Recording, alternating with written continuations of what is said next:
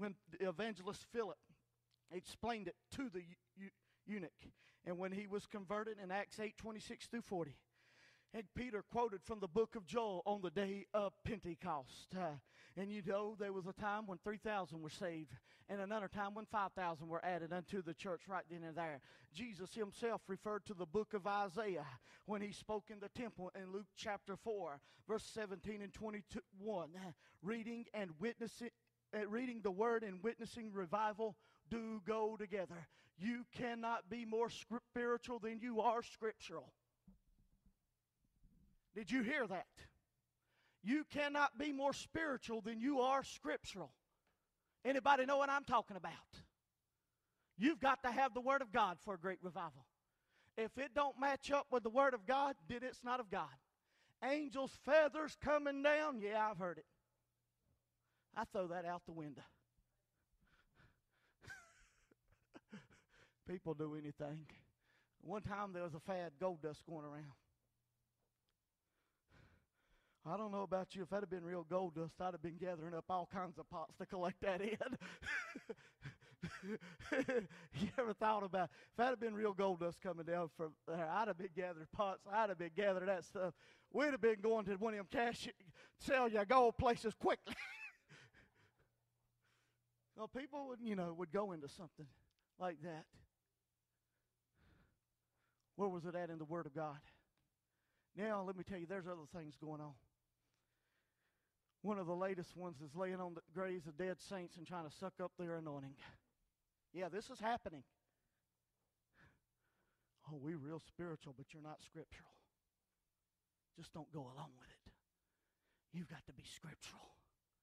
I believe in the revival scriptural ways, that it begins in the house of God. Let me tell you, revival is more than about a shout. Did you hear me?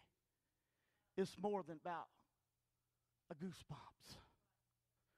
It's more about the man behind the pulpit.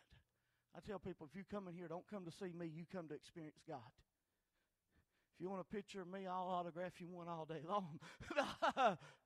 I'm joking. No, it ain't about this man behind this pulpit.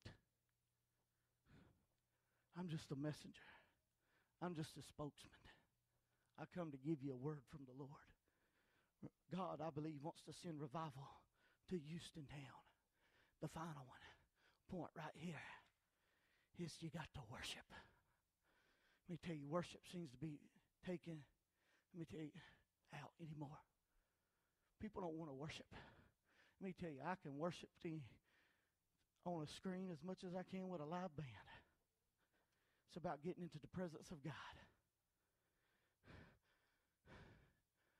People will say, oh, I don't feel like doing it no more. Well, everybody worships something or someone. This coming here, let me tell you, I just assume shout for Jesus.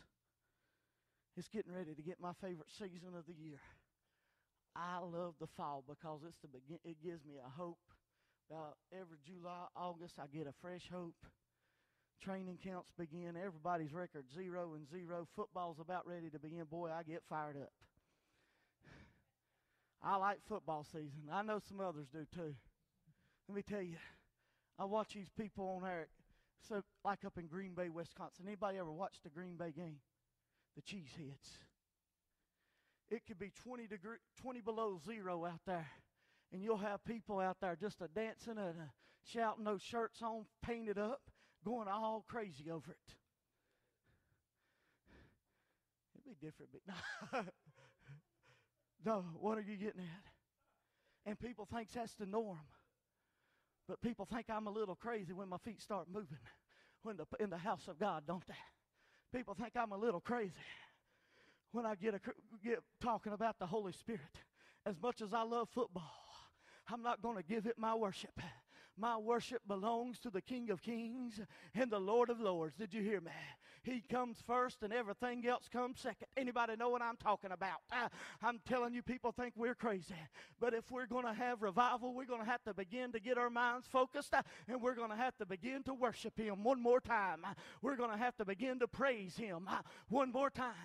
We're going to have to get back and say, Lord, I don't care where I'm at. I may walk down the middle of Giant, and all of a sudden, The Holy Ghost hits me. Don't tell me He can't hit you there. I worked in a grocery store for years. I know what it's like to start preaching a 30-minute sermon on the works to God schedule.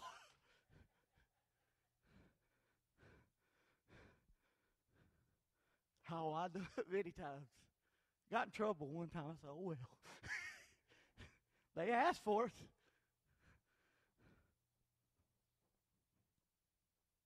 So, told me I couldn't wear my Jesus hat when they didn't have rules against it. I'm probably the reason they put the rules in. I said, well, they don't need to be wearing their hats with their ball teams on it because it offended somebody.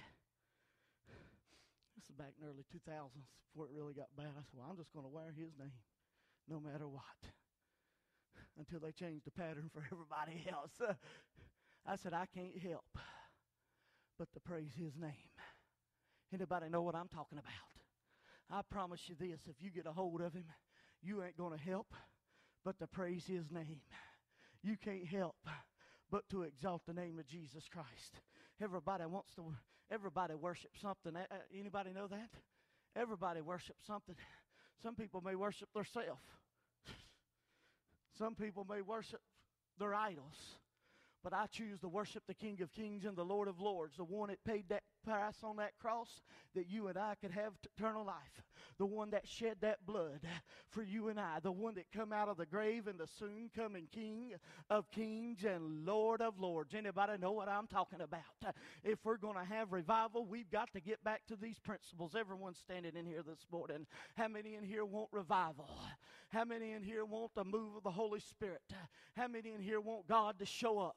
How many in here this morning would say, Lord, I want revival. Lord, I may need to do all 7 of them. I may need to do 2 of them. I need to do maybe just do 1 of them. How many in here this morning would say, Lord, I want revival. We're going into revival. Lord, renew me.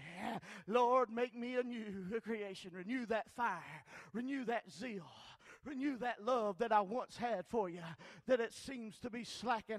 How many in here this morning would say, Lord, here am I. I want you to step out this morning and get in this altar. Here's where it begins. It begins in the altar before God. How many would say, I want revival this morning? How many would say, I want a move of God this morning? Is there others in here that would say, Lord, give me revival this morning. Give me revival this morning. Let me be renewed. Let me experience the revival of the Holy Ghost like I've never had before.